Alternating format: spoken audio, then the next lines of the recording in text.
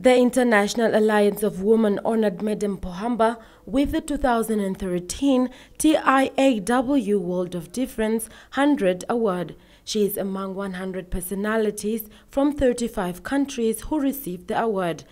These are individuals who have advanced the economic empowerment of women, whether on a small scale in the developing world or in boardrooms in the business capitals in the world.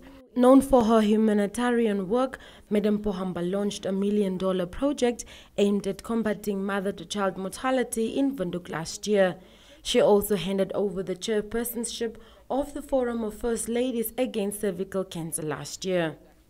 Madam Pohamba was meant to jet into the country this morning from the United States, but her flight was delayed.